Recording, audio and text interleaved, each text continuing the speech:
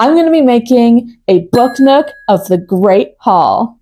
Step 1 is going to be making the box that the book nook is actually going to be sitting in. I chose to use foam board for the box exterior because it's a fairly sturdy material, but also super easy to cut. Box? Yeah, it's a box. Day 2. Today I'm just going to be painting the roof of the Great Hall. So I was drawing out the general placement of where I wanted my clouds and moon, etc. to go. And my idea was to start with a dark blue color and then work up from that. But as I was going along, I realized that I actually hated it. So I tried fixing it by smudging things around with a napkin.